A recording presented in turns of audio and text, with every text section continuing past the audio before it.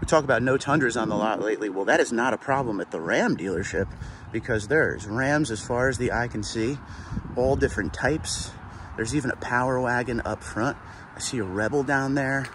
A lot of the Bighorn 1500s, some E-Torques. Quite a bit of the Ram options. We even have a nice one here. This is the 1500 Eco Diesel. So if you're looking for a half-ton diesel, there you go. But just showing you as we go to each lot, a lot of these brands have a lot of pickup trucks to choose from. Unfortunately, not the case lately with Toyota and the Tundra.